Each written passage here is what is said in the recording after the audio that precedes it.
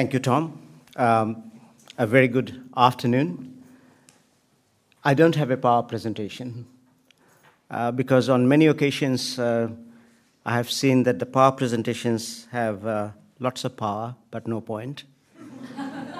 And then sometimes they have points, all right, but no power behind that. So I have avoided it, even though some of my younger colleagues insisted that I should have a PowerPoint presentation. First of all, thanks to IRISH and also to IIEA for inviting me to this forum. It is an honor and privilege to share my thoughts with all of you. Some of you I know from earlier days, and all of you are very much involved in what we call the development business. In my presentation, I'll just make 4 points, because the theme of the presentation is human development and post-2015 development agenda. Point number 1 is, what is human development? The second point would be how human development paradigm is related to the Millennium Development Goals or the MDGs. And the third one, how the notion of human development is critical and should provide the substantive background to the post-2015 development agenda as well as the Sustainable Development Goals or SDGs. And my final and the fourth point would be a kind of a commercial. I would like to talk a little bit about this year's Human Development Report, because the theme of it, I think, would be very much relevant and interesting to all of you in Ireland. Back in 1990, we started with a very simple concept of human development. We defined human development as a process of enlarging human choices. And when we talk about human choices, there are two sides of the equation. On the left-hand side, you have the human capabilities. In order to enhance the choices, you have to enlarge the capabilities of people. On the right-hand side of the equation, you have the opportunities. Because once you enhance your capabilities, you also need improved opportunities to use those capabilities. A very simple notion, but with far-reaching implications. Let me just make 3 points on that. Point number 1, income is an important part of human development. Income is a necessary condition for human development, but is not a sufficient condition. That is because income is a means to human development, but is not the end of human development. Point number 2, human development is much more holistic than the other approaches that were at practice in 1990s. It is different from human resource development, because when we talk about human resource development, we basically talk about human capital and how that human capital can contribute to production process. We do not talk about the kind of human beings as the beneficiaries of development. Human development is larger than basic needs approach, which was in vogue in the 1980s and 1990s.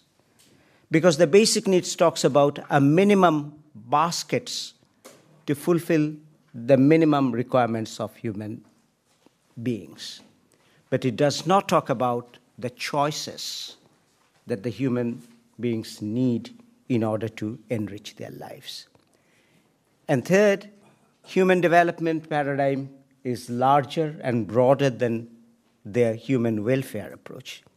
Because in the human welfare approach, the human beings are at the receiving end, but they are not the ones who make the kind of the decisions that affect their lives.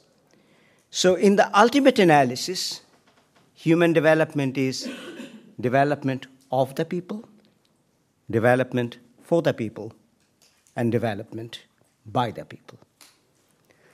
My last point about the paradigm is this well-known index, the Human Development Index, or the HDI. And it is one of the first composite indices that came in 1990 as a kind of an alternative way of looking at the progress of human beings.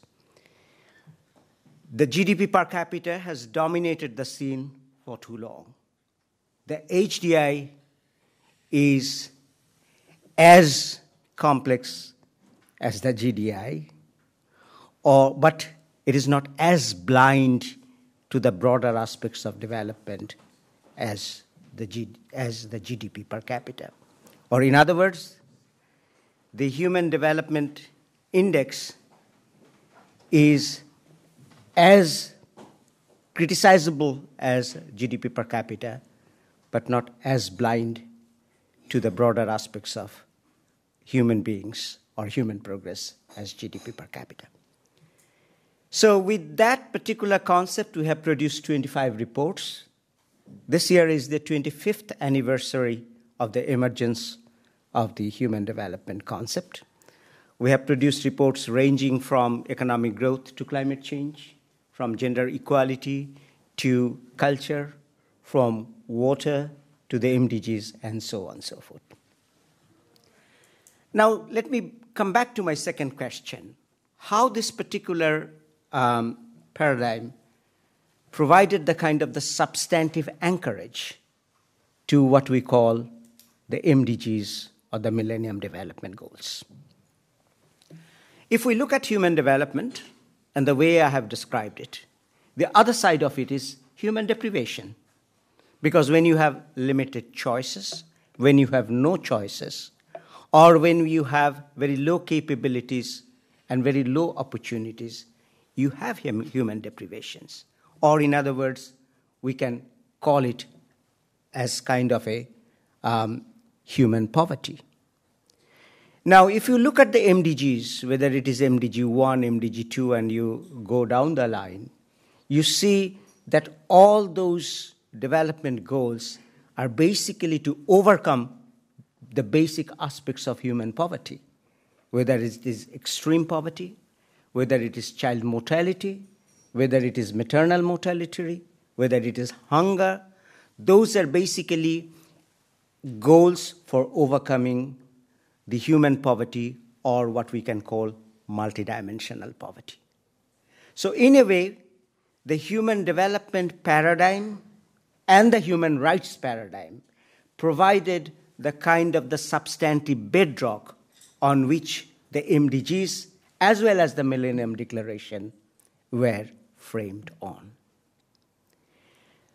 Now, when we come to the third question, how important is human development and how critical it is for the Post-2015 Development Agenda and the SDGs?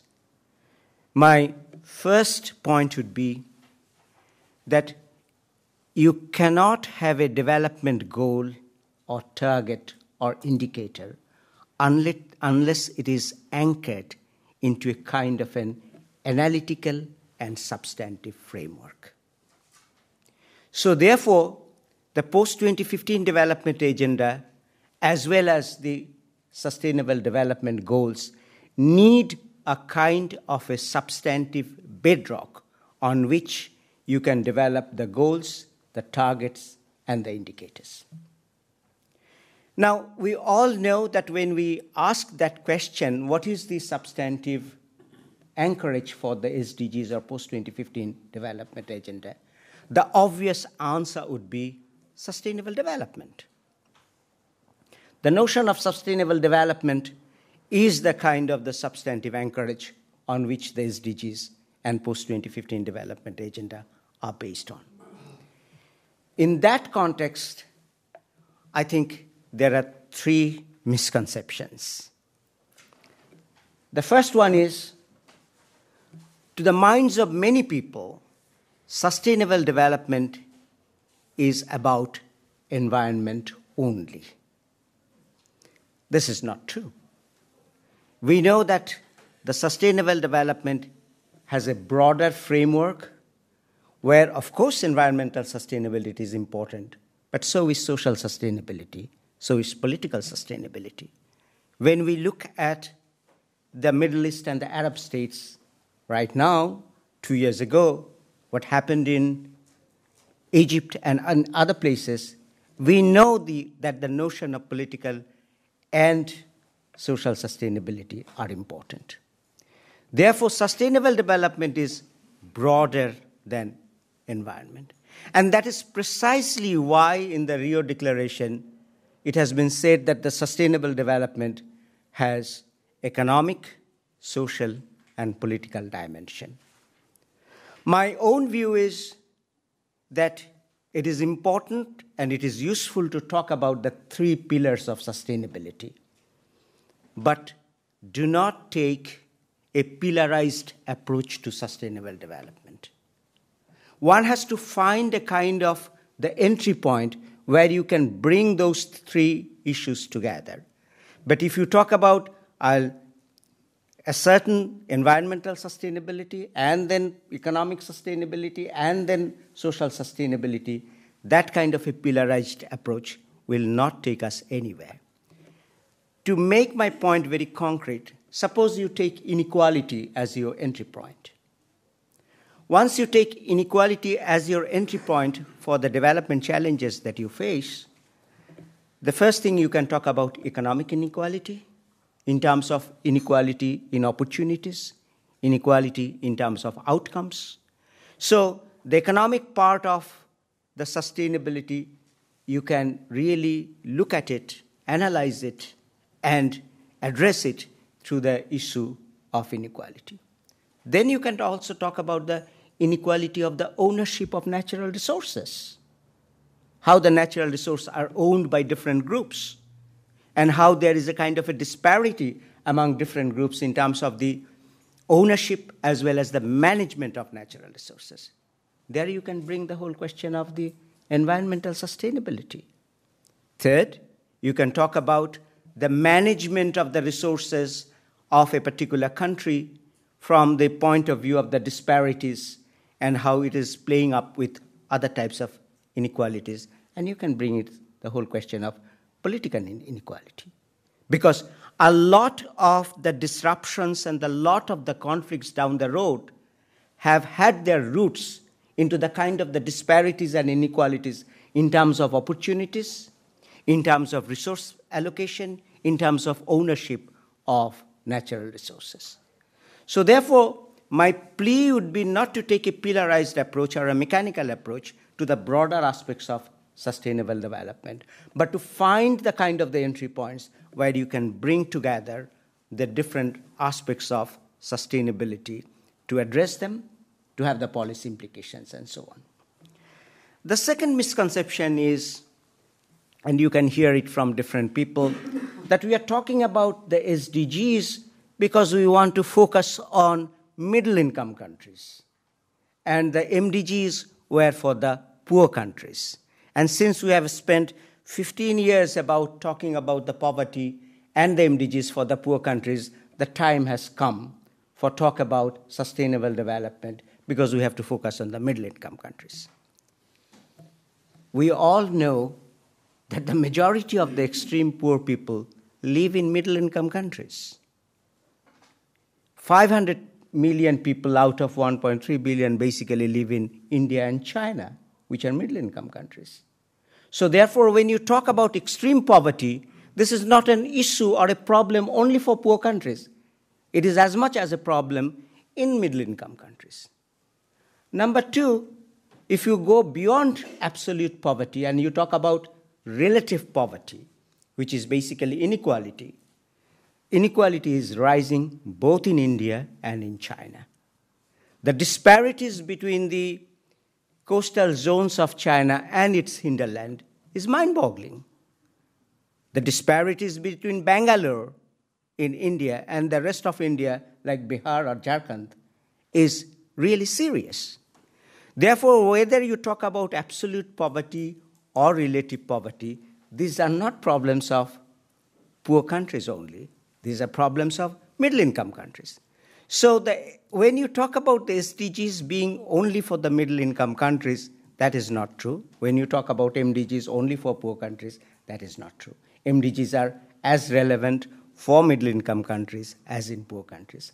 And SDGs are also relevant for poor countries because we all know that the climate change, the environmental degradation are affecting the agriculture, the livelihood of millions and billions of people in poor countries. So therefore, when we bring about those issues, the whole issue of poverty, they are relevant for the poor countries.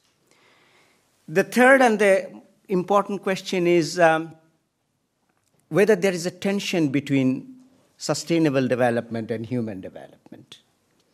And that is something which is discussed in the academia, in research institutions, and so on and so forth.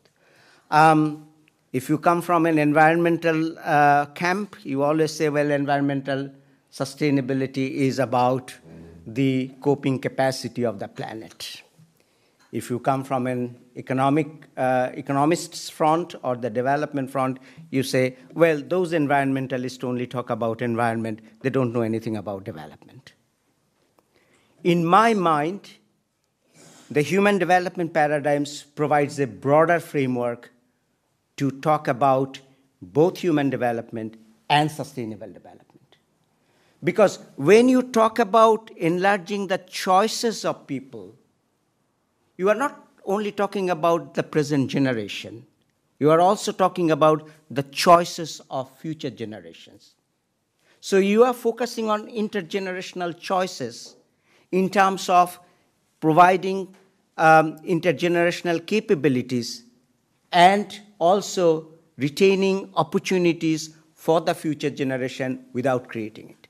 Whether it is in the economic field, whether it is in the social field, whether it is in the environmental arena, the whole question of intergenerational choices is very much within the human development paradigm. So in my own thinking, the sustainable development is one aspect of human development when you are talking about intergenerational choices, capabilities, and opportunities. And there is no tension between them as often perceived by many. One of the basic tenets of human development is universalism. When we talk about choices, we talk about choices enlarging in every society for every individual. When you talk about capabilities, we talk about enhancing capabilities for everyone. When we talk about opportunities, we talk about opportunities for everyone. So the universalism is very much at the center of either of human development as well as the index. In the index, we talk about enhancing life expectancy. That is valued in every society. We talk about enhancing knowledge. That is also valuable in every society. Decent standard of living is something every society, every individual wants to enhance there. So in universalism, in terms of the present generation and future generation, is at the very center of the human development paradigm. That said, I think there are three issues we have to be mindful of as we move forward with the post-2015 development agenda. The first issue is that when I talk to different governments, different countries, different people, particularly in the poor countries, they often say that, look, there is still an unfinished MDG agenda. So the SDGs or the Sustainable Development Goal cannot start from the scratch. It has to build on the MDGs, the experiences of it, the pitfalls of it, the failures of it, but at the very core of those Sustainable Development Agenda, the notion of extreme poverty, inequality, and the unfinished business of the MDGs have to be there. You cannot just wake up on the 1st January of 2016 and say, well, that was past chapter, that was history, I'll start afresh. That's not going to work. There are at least 20 to 30 countries which have their 5-year plans where MDGs are the long-term objectives. And some of those plans will finish in 2017, some of them 2020, some of them 2019. They are not going to scrap their plan as of 1st January 2016 and then start afresh. So the unfinished agenda of the MDGs are still very much there. Second, when I look at our own experiences with the MDGs, we see that even though the MDGs were adopted in 2000, it took 5 years to basically integrate them into the national development strategies. It took us another 5 years till 2010 when we really became serious about it. We talk about MDG acceleration, we talk about MDG action plan. But with the SDGs, there is no time or patience on the part of the people around the world to wait for that long to implement whatever goals we come about. So there will be a demand and there will be pressure for the implementation of SDGs as early as possible. And that is a responsibility the international community will have to live up to.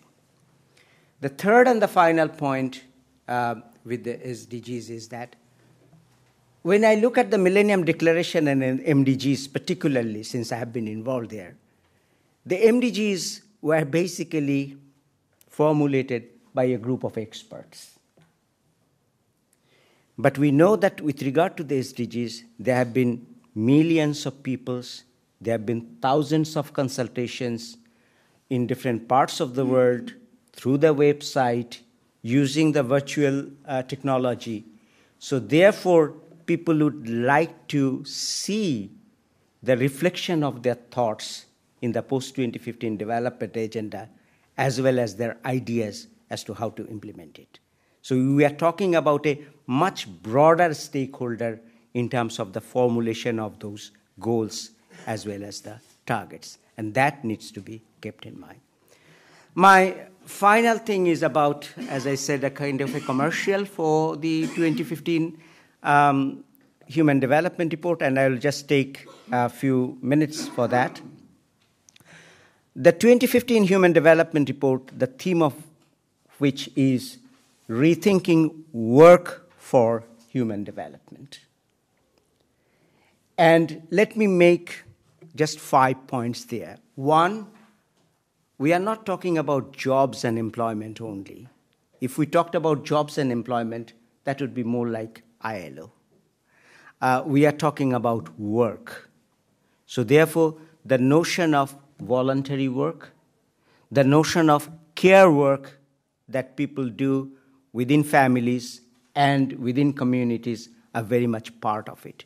And the care work is important because there is a gender dimension to it.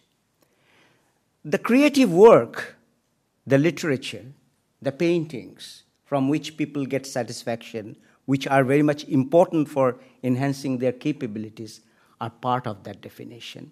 So we are looking at work from a broader perspective, and it is not limited only to jobs and employment. The second point is, we think that intrinsically work is human development enhancing because it provides you with a livelihood to earn a decent standard of living. It gives you security. It gives you a platform for interaction with other fellow human workers and that kind of thing.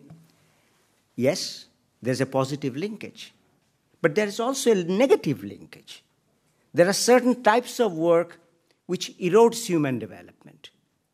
The exploitative work, the child labor, the work of the migrants in different parts of the world, domestic work under certain circumstances can really erode human development, destroy human dignity, and violates human rights. the work under very dangerous conditions, the work in different kind of mining or other places where the worker safeties are not maintained, can be really detrimental to human development. So it is important to look at both the positive and negative linkages of work in that particular context. The third point, women's work are important. The gender equality is a critical dimension of human development. So we don't want to take a band-aid approach or a after the day approach to the issue of women's work, and which is changing quite fast. And part of it is, as we call it, like a tale of two cities. It is a tale of two worlds of work for women. The work outside home, the work inside home. The question is how to balance those kind of things. And the question of glass ceiling we want to bring in. I remember that Mrs. Clinton has announced her candidacy, I think, yesterday. I think in her concession speech in 2008, when she lost it to President Obama, she said, well, we could not break the glass ceiling, but there have been enough cracks because I have got 18 million votes from the Democrats. So there have been cracks. So therefore, I think the issue of the glass ceiling and the cracks have to be part of the discussion for the future generations. The fourth point is the whole issue of what I call the new world of work. The world of work that I knew, my parents knew, are no longer there. There's a flexible work time. There is crowd working. You don't need a traditional office to do the kind of the work. There are different kinds of services that you can have. And it is changing very fast using the internet technology, the mobile devices, and B, the whole issue of globalization. And please don't think that this is very much limited to the developed world or certain sectors. It is not. Coming from Bangladesh, I know how the mobile devices and the Grameen phone have changed the women's empowerment, their economic activities in that particular country. How the use of electronic transfer of money through M-Pesa in Kenya has changed these things. So this new world of work, as we see it in the developed world, is moving very fast. But the mobile devices and the different kind of technology are also changing the old world of work that we know. And we still do not know what are the impacts of those things.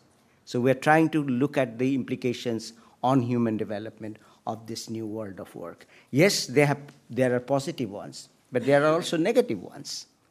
The whole notion of leisure has changed. You take vacations, you go to a beach, on your left side is your mobile phone, on your right side is your iPad. So that your office follows you everywhere. The whole notion of family time has changed. The whole notion of privacy is now different. So therefore, the negative impacts of some of those things on human development needs to be looked at. Our final chapter would be on the whole question of what I call sustainable work. And there we are not looking at only green jobs or low carbon emission jobs. Sustainable jobs are also the kind of the work that the younger generation can have.